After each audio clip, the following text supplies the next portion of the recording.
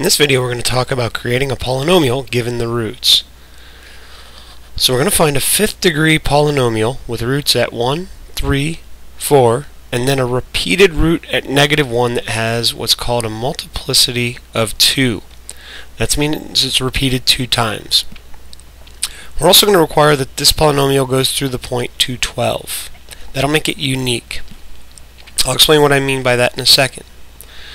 Now, in building a polynomial, if we know its roots, we know its factors.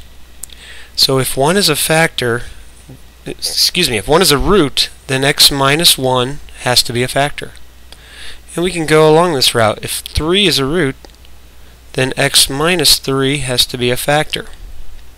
If 4 is a root, then x minus 4 has to be a factor. Pretty slick, huh? Now we have a repeated root at -1. So if -1 is a root, that means x minus -1 is a factor, or we could write that as x plus 1 is a factor. Now right now if you look, we have a degree 1, 2, 3, 4. That is only a 4th degree polynomial, but we said we were going to have a 5th degree. This root has a multiplicity of 2. That means it's a repeated root, which means the factor is repeated 2 times. The multiplicity tells us how many times it's repeated. Now, there's an infinite amount of polynomials that goes through these zeros, even with that multiplicity of 2, because every time I change the number out front, I get a different polynomial, but it still will have the same roots.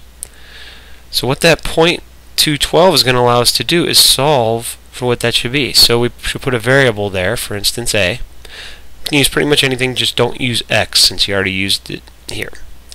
And what we're going to do is plug in, we know that when x is 2, the output has to be 12.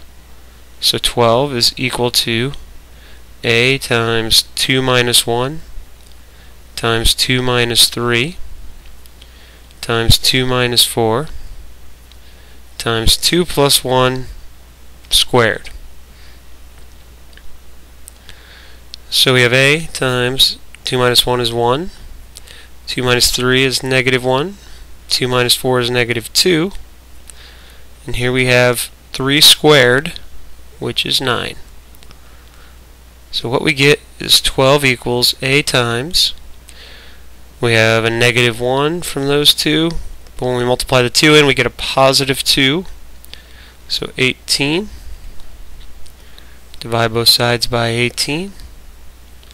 And we get a equals 12 over 18, or we could actually reduce that down to 2/3. So our unique polynomial is f of x equals 2/3 times x minus 1 times x minus 3 times x minus 4 times x plus 1 squared. And we will just leave this in factored form. It would take a long time to multiply this out, but it's still the same polynomial. And that'll work anytime we're given the zeros of any polynomial and a point that it goes through.